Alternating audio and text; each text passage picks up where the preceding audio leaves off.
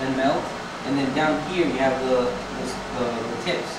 So you always have two tips, guys. You have the modeling tip, and then you also have the support tip. Correct?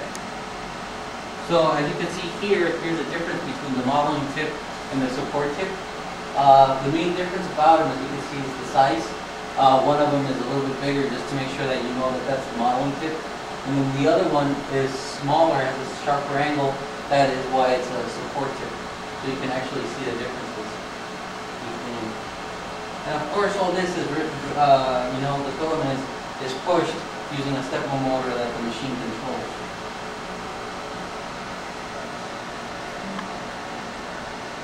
So once again, guys, showing you the different tips and what the difference between the tips is.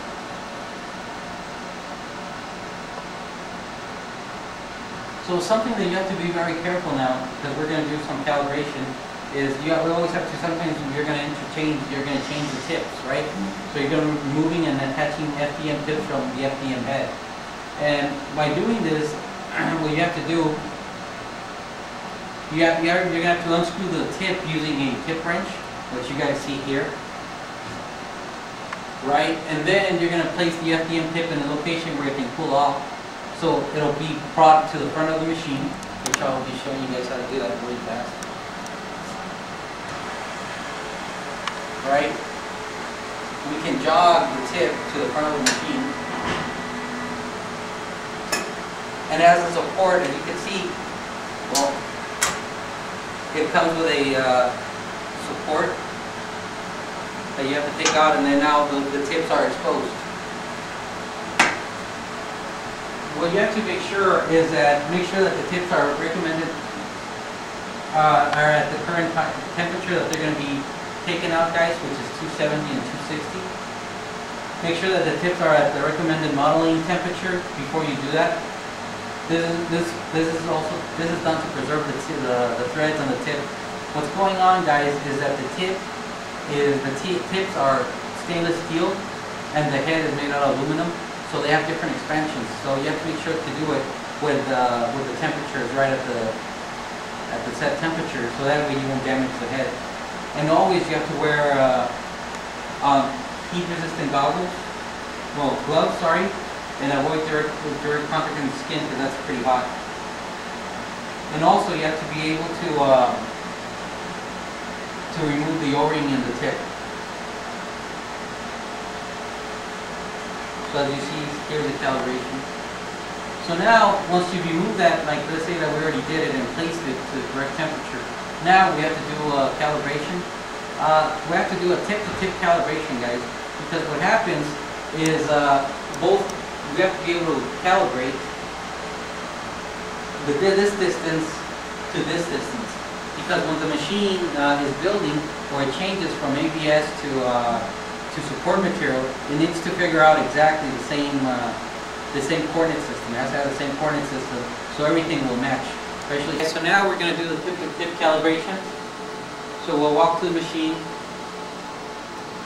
right, and like it says in the screen, we're going to go to FDM status, which this is a program FDM status.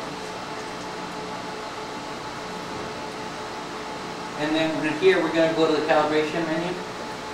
So we hit this little calibration box.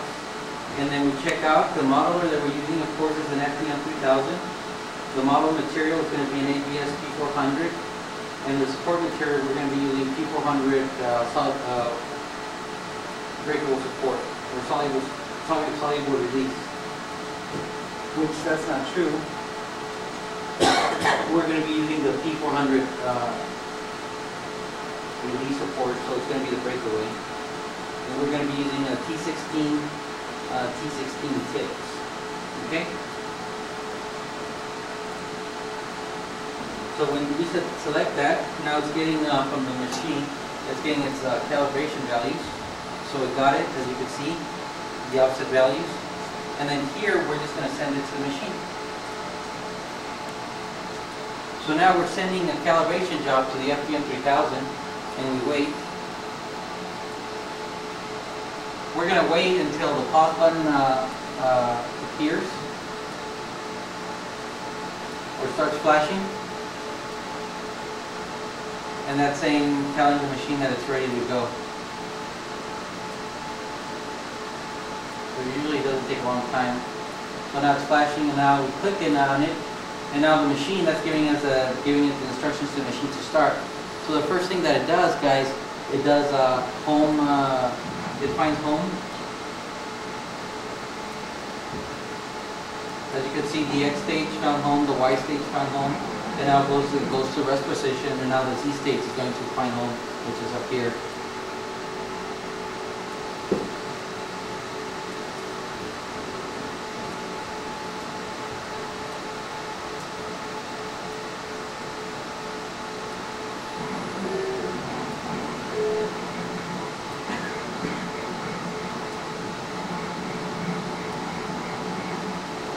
So once that is done, it goes to the wait position, and you see here, we open the door, and then we're going to set the tip right on the foam, on the building foam.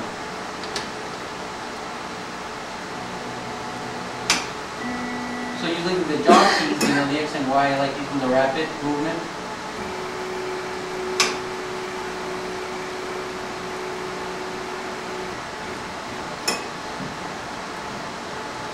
And what I'm doing right now, if you guys can zoom in, I'm placing the build tip right on top of, very birdie into the foam. Then we hit start. And now it's going to start building the calibration. Guys, now it's purging the support material. In this case, like I said before, is the breakaway.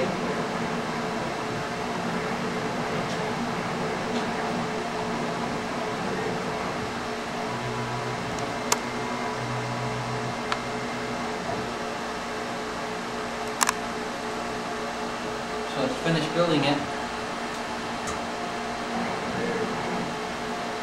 And it finishes. And I can open the door now. Click. So when we get it, you guys can. The white part is a little bit shifted. See, that's the build support material, and the bottom, so it's a little bit shifted in this direction. Right? So now we're gonna have to move it a little bit more to that direction. So what we would do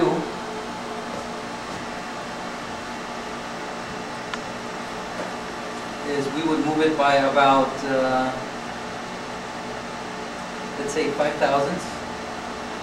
You can use the calipers to do this, following the X minus direction. Alright? And then we would send it to the machine.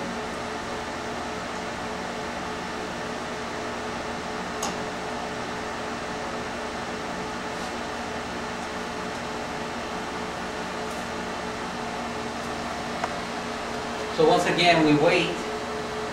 I make the modification of the shift. Now we wait, and then once again, the process will start.